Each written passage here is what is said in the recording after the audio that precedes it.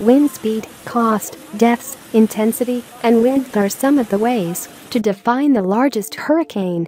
If using wind speed, intensity, or width as the definition, it is necessary to explain whether the measurement was recorded at landfall or was the highest measurement recorded in the hurricane's life cycle. In this video we will see the biggest hurricane in history.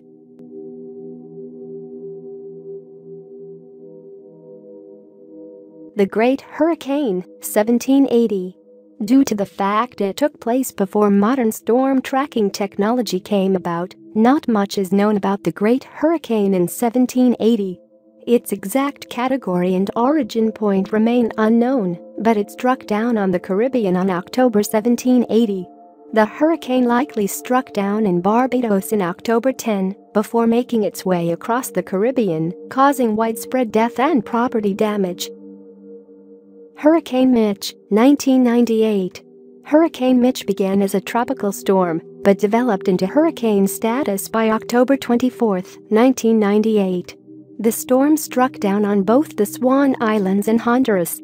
The hurricane proceeded to move through Belize, El Salvador, Guatemala, and Nicaragua, causing over 19,000 deaths and an incredible amount of damage. Galveston Hurricane, 1900. On September 4, U.S. Weather Bureau officials received a warning saying a large tropical storm had just passed Cuba and was headed west across the Gulf of Mexico. Officials underestimated the storm's power for several reasons. First, the Weather Bureau inaccurately predicted the storm would pass along Florida and then head to New England. Hurricane Flora, 1963. Hurricane Flora was first identified as a convection, a mild transfer of heat via fluid movement, in September 1963. It eventually morphed into a tropical storm and then into a Category 4 hurricane. Flora ravaged the Caribbean, Haiti, and Cuba throughout September and October as it touched down on land, causing over 7,000 deaths during its 17-day run.